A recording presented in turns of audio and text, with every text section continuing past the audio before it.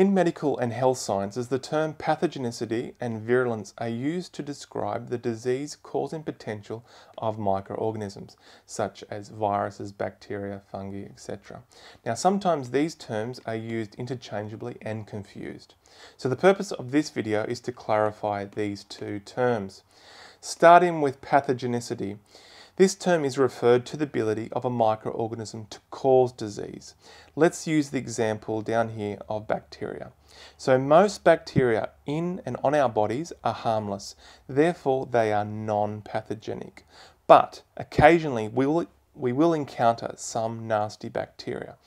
This will cause disease, and these bacteria are known as pathogenic.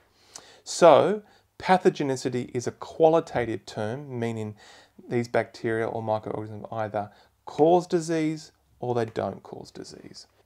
Now, virulence, however, is a quantitative term which is used to describe only pathogenic microorganisms and to describe how nasty they can get. So down here I've drawn a sliding scale to illustrate the severity of pathogens. So at this end of the scale, this bacteria is a little bit bad, so it's likely to cause some degree of disease. But as you move down the scale, the bacteria become more and more nasty, therefore likely to cause a more severe disease until we get to possibly causing death.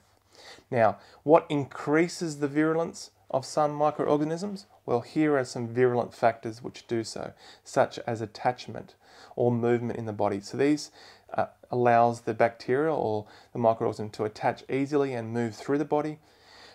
Some have immunoevasive properties, so this would be like capsules. They can put capsules around themselves to stop the immune system to eat them up or phagocytosing them.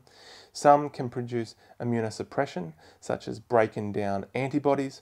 Some can produce destructive enzymes, therefore they can break through connective tissue or break down red blood cells, etc. And some microorganisms can produce toxins, such as endotoxins, which we see that can cause septic shock, and some exotoxins, which are destructive to nerves, such as in tetanus.